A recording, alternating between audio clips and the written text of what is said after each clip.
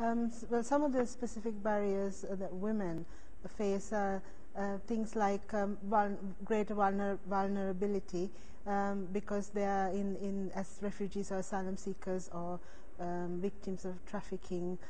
They encounter specific problems like sexual abuse and different kinds of torture than possibly men face. So that's one. More widely, women who are not only in that sense vulnerable as in their migrant status, but women who come as family migrants or to work, they also face lots of barriers, such as access to healthcare based on issues around language, problems in travel, because a lot of them live in deprived areas where there's no good transport systems, family responsibilities and family restrictions, because there are again issues around sort of men who try to control their access to healthcare, or so that they don't get much sort of independence, and confidentiality is an issue. So that's one barrier.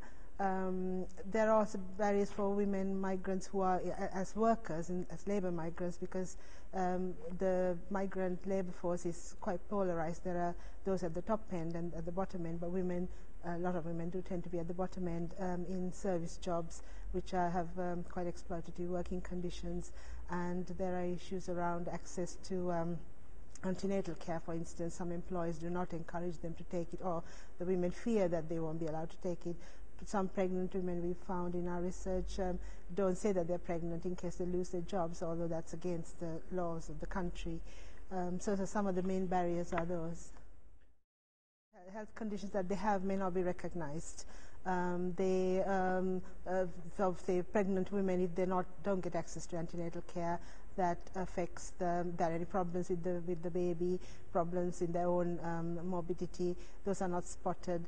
So the outcomes could be quite bad. So, for instance, women migrants in the fairly recent confidential inquiry into maternal deaths, women migrants were the more women migrants died than the national population, and because of that, so the outcomes could be quite bad in that sense. So that's one of the issues. I think most often mental health problems are not recognized, which would lead to more problems. Infectious diseases, some women do not see. Sometimes family control affects the way they access healthcare on certain types of diseases. I think there's a lot of good practice at local level. Some boroughs in London, such as Newham, Birmingham, I have found there are some teams which work around these issues. So I think at local level, there are Doctors of the World. They do that kind of service. So yes, there are, but I'm not sure that they've all been brought together, or there's enough information about what is available, and certainly for women concerned, they may not get enough information of who's available for them, and what kind of what they can do if they refuse access to GPs. But I think there is a lot of good practice around both statutory and voluntary sector. Can you give me a couple